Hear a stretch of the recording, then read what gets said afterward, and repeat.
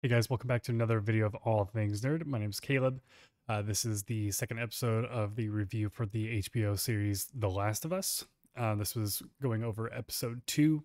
I like this one a lot. I like that they kind of starting from the beginning, jumping back in time again, kind of going and showing just how the virus has kind of spread. It started over in Indonesia. They brought in that lady to kind of look at the specimens that they had, just to kind of make sure, is this the cordyceps slowly making its way into humanity and be able to actually use humans as a vessel, because before that, they had explained that that was not something that was possible unless I believe it was the temperature was too high for them to be able to live within the human body. Could just kind of confirm to see if that was real. I like that they took that route to kind of make the cordyceps or this virus their own. I know in the games they had the spores. So I'm kind of hoping that they bring the spores back, and that's something that's going to be within this universe of The Last of Us, because I know this one is kind of a little bit different than the game. They want it to be something that is going to be that true adaptation. I think that's something that's going to bring people back to this show, and it's going to make people want to continuously watch the show. Is just how true this show is to being a perfect adaptation that we want to see from video games, because there's not a lot of games, not a lot of shows that are based off of video games that have done any sort of justice to that IP. This one seems to be the only show now that I have seen that has been that true adaptation, just apart from changing some small things, but just kind of making it their own, as opposed to changing it because, well, we didn't read the script, we didn't read anything about the IP, so we're going to just do what we want to do.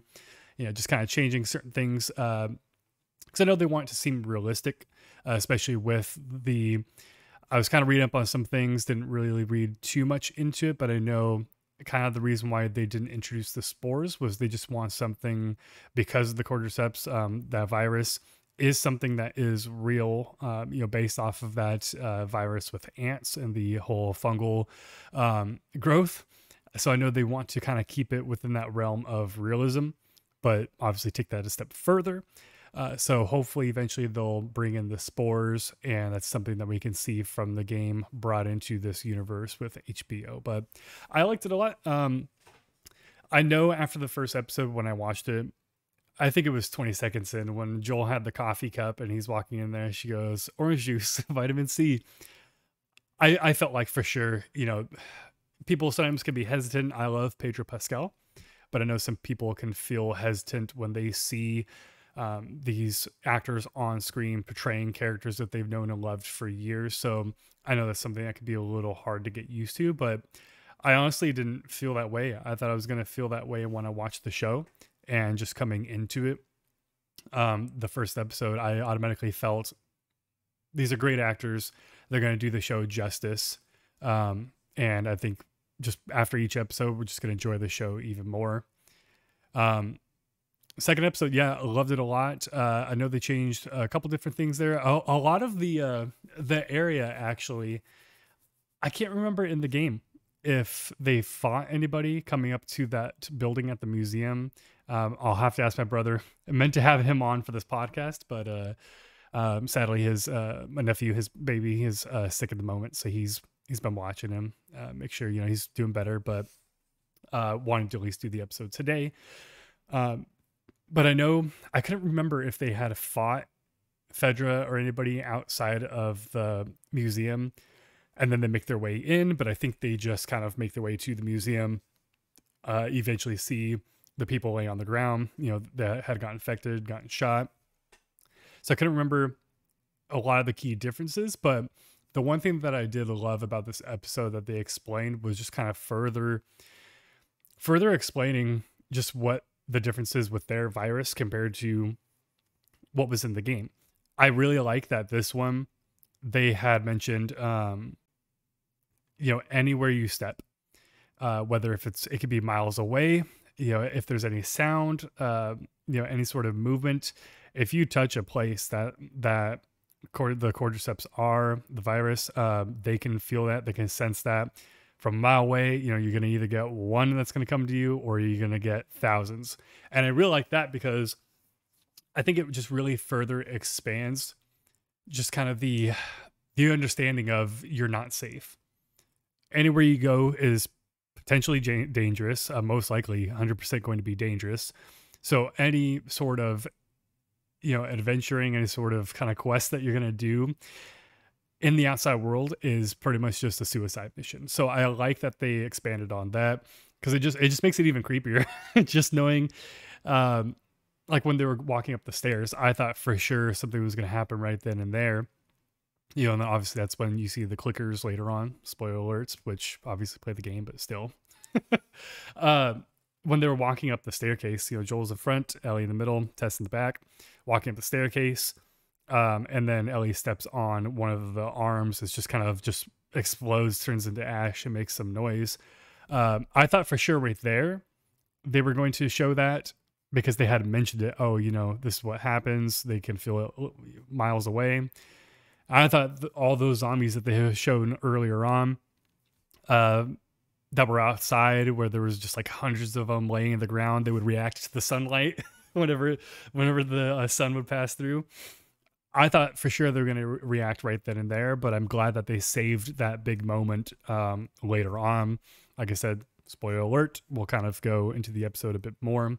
But just that difference where Tess, you know, she gets bit, you know, as in the game. They explain that. I like how she shows it the same way too, because she goes, you know, holy crap, she's infected. And he goes, you know, show me. And that's when she kind of does the whole, you know, kind of sassy sort of collar, you know, pop, showing the bite. Oops.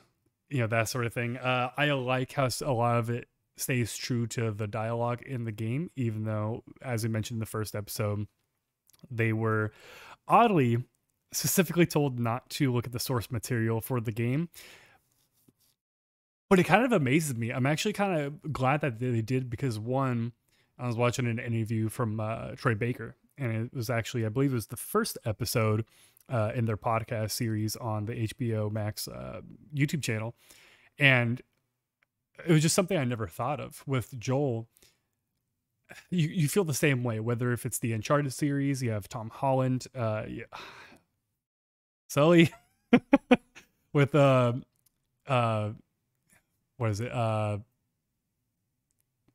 blanking on his name. Mark. Actor. Somebody's gonna have to tell me. Anyways, he plays in Ted. I keep forgetting his name, but anyways, he plays Sully in the Last of Us TV show. But you know, a lot of people feel that way, that it's like you see somebody on screen, you're like, this is not the character that I loved. It's a completely different face. It's a different voice. It's not them. They're not the character.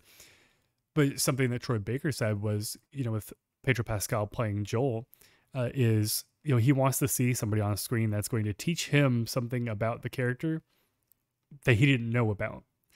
You know, teach you something about that character, that, you know, and show them that character in a light that you had never seen them before. Just kind of reinventing that character. And that's what I like. I like hearing that, because, you know, that's a positivity. You know, you're passing down the torch to another actor to play this character that you have played. But I think we're going to see these characters kind of in a different light and get something extra we didn't get out of these characters from these new actors. So I appreciate that. But as oddly as it was to watch the show knowing beforehand, before it even dropped, that they were told specifically not to play the games, don't get any source material before playing these characters, it felt a little odd to me.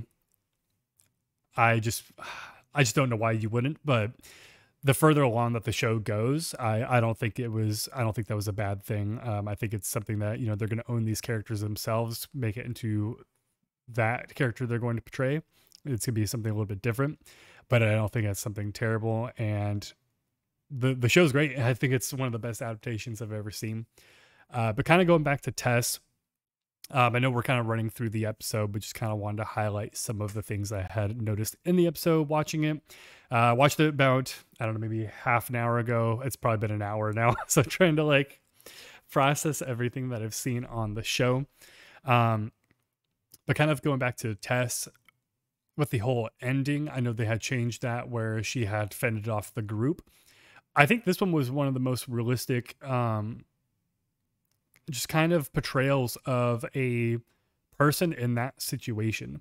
You know, you're bit, you're somebody that knows you're not going to live for very long, especially compared to, you know, where you have another person, Ellie, who's standing there in front of you, where you know she's been bit not only one time, but she's been bit twice. Because I cannot talk.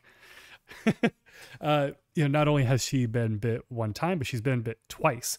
And knowing that somebody's going to live after being bit twice, but you have mere what minutes, maybe day by the end of the day to live. You know, obviously, it's just like I feel like a lot of movies and shows they're gonna kind of show characters as in the whole, you know, I'm gonna be the martyr, I'm gonna be the you know, the one to kind of make the sacrifice for you guys to escape. It's kind of be this badass moment basically.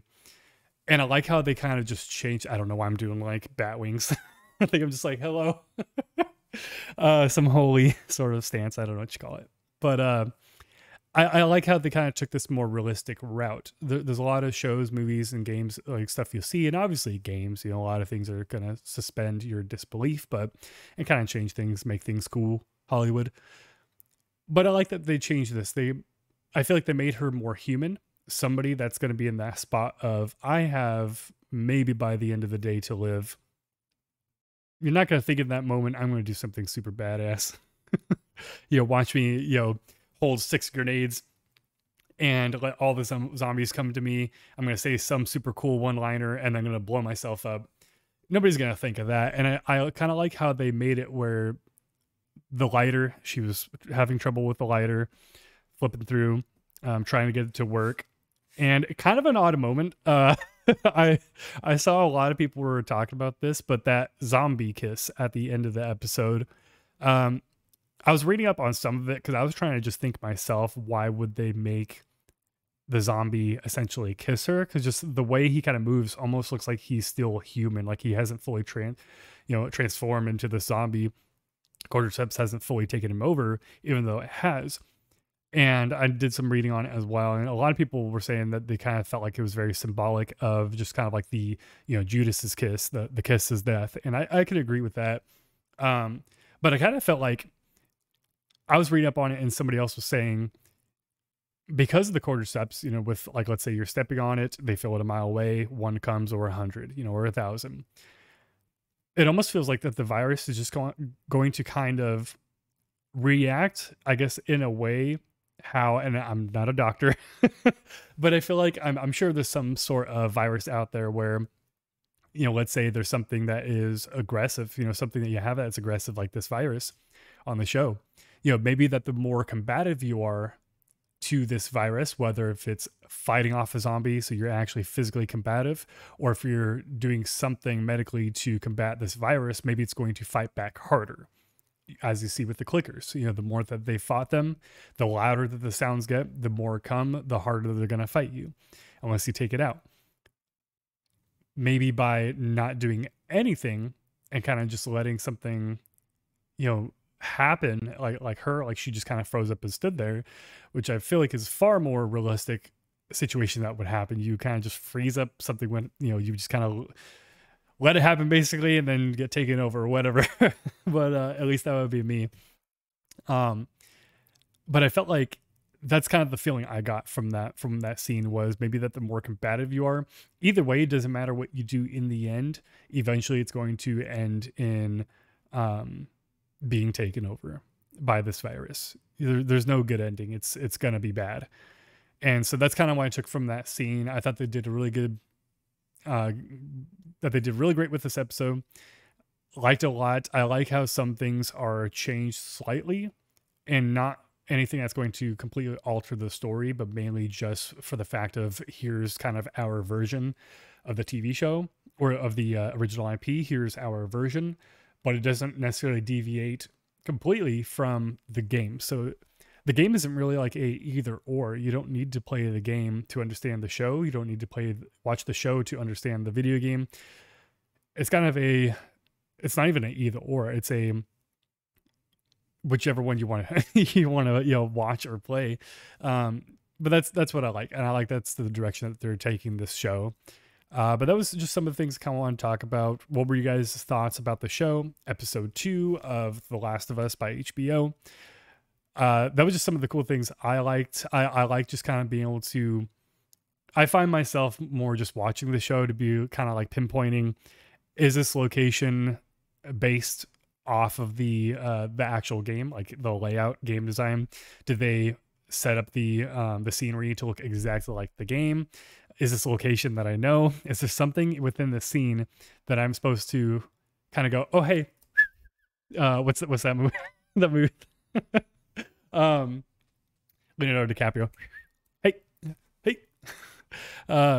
Is there something in the scene that is an Easter egg that I'm supposed to, notice? And that's the cool thing about the show. That's what I like. I know there's a lot of Easter eggs, but let me know what you guys thought about episode 2. I enjoyed it a lot. I'm super excited to just continue watching the show, be able to see more of the Easter eggs, but just see the show progress more and be able to kind of watch what I know about the video game to see in a different light on the live screen, on the big screen. Be able to see the live action, because I love movies like this.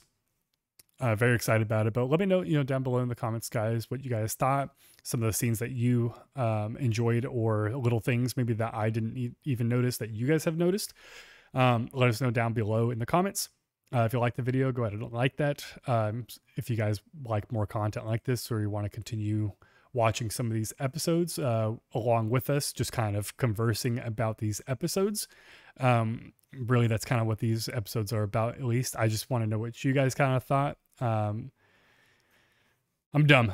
Things are going to go over my head. So if you guys want to let me know in the comments again, some things that you guys have seen that I didn't notice, we'll just kind of converse down in the comments, and I will see you guys in the next episode. Take care. Peace.